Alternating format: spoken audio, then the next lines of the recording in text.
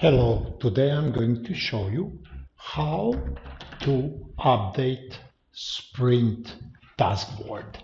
So let me open my project, let me go to boards and to sprints, and I will be on current sprint. You can see that Mary is overallocated and Paula is overallocated. So let's go here. You can see that I can go through stories and all the tasks, but I want to go through people. And let's go to Paula. Okay, Paula has 3 tasks. They are all ready and they are not yet active. 6 hours plus 16 hours is 22 hours.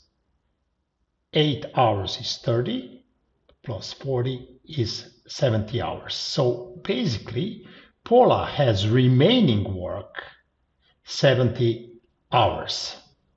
Okay, but you will see that here Paula has these 70 hours, but for 64 hours is left, and by that means I mean that she has available in this sprint 64 hours. So this will change, this picture will change each and every day.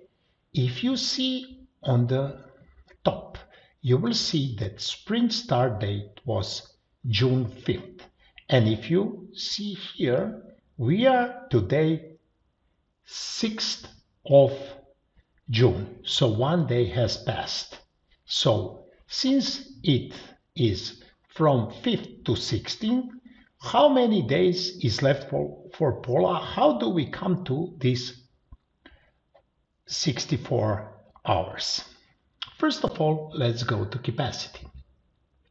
And we will see that Paula is supposed to work 8 hours per day, but one day is non-working day for the whole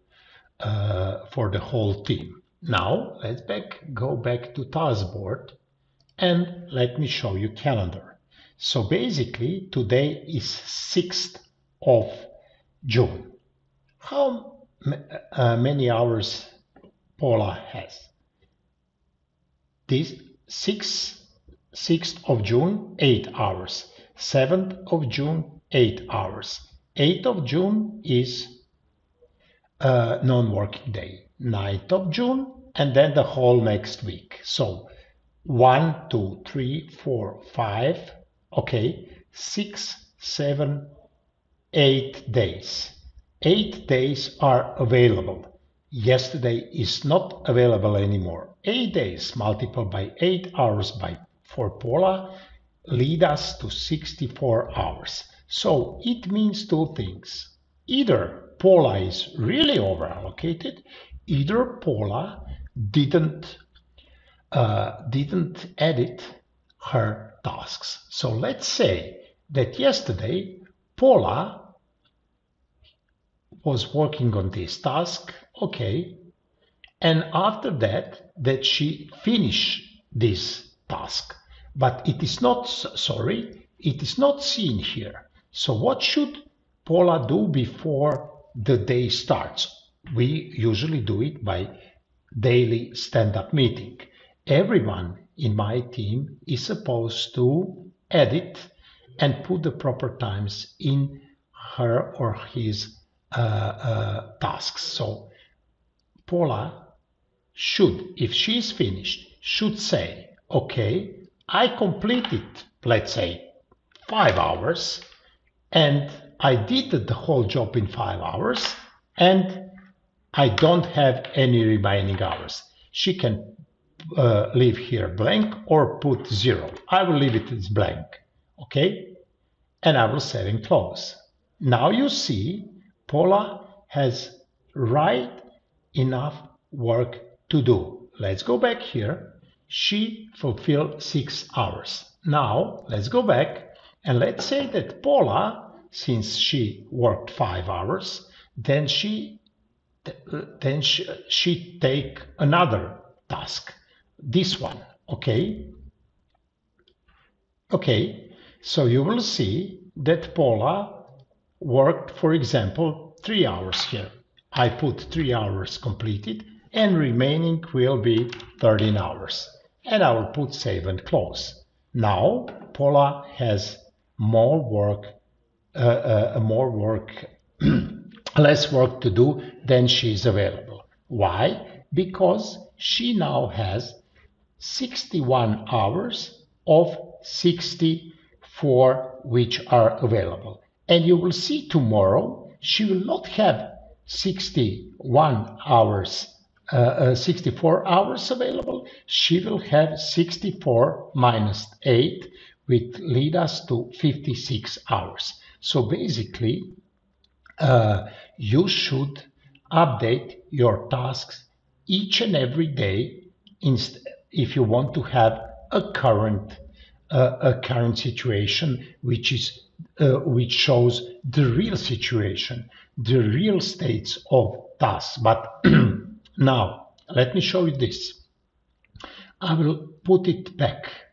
I will say remaining is 6, completed is 0, save and close, and I will put here completed is remaining is 16, completed is 0, save and close. And I will put it here back. Why? Because this doesn't show real situation. Why? Paula should test something. But how is Paula able to test a login application if login application is not already done? So let's see what is all about login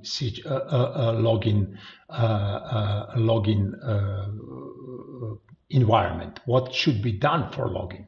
For that, I will switch here, okay, and I will say story, and I can see that before Paula can test a login application, she design should be done, and create the user database should also be done. So obviously Paula was not able to fulfill this task. But let's say that Mary finished design a login screen, okay, or much better, when you are on daily, you should ask, okay, people, how was your day yesterday? And let's say that John says, I worked on create a customer invoicing database. I have nothing remaining, so I finish it, but I finish it in 4 hours. Okay, save and close. Since this is closed, I should open this and I will say, okay, this task is resolved. Okay, and when someone confirms it, okay, let's say that someone confirms it, that is okay, we can put this task to closed. Okay, now that is for John, and John spent 5 hours, and John can say, okay, I spent 3 hours here, and I know that I need only 6 hours for this create the user base task, and it is active. So you will see that John has finished his task create a customer table, and he has 6 hours left for create the users database, and it is on active state. Now maybe Mary has finished her design login screen. Okay, so I will say remaining is 0 and everything is completed, but also I should put it in the right status, because if this task is here and this task is, let me show you, closed, it's done. It cannot be in the status which is ready. It should go through active status, then it should be worked on, then on resolved status, and afterwards in closed status. Okay, So this is about Mary. How much time did Mary spend? 3. And she worked, let's say, 8 hours. And she spent 5 hours here, but she says, well, since this customer screen is is not so complicated, I will need 16 hours, okay?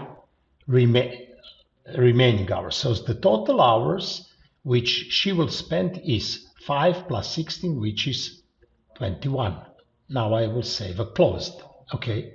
Let's go to Paula. Paula didn't have anything to test, so we should throw something out, or we should wait until tomorrow, since Paula will be able to test a login application. But you see, the users database is done, and the designer login screen is done. Let's go to Peter.